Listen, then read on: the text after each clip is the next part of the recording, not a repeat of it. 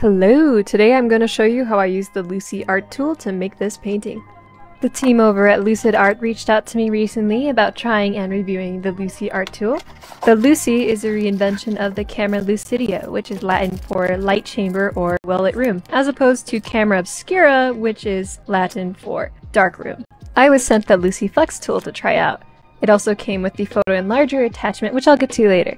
This tool is made so that the object in front of you is reflected through mirrors and it will be projected below you. This way is so that the object of your choice is right on your canvas. The tool also comes with these plates that work as filters to make your image either dimmer or brighter.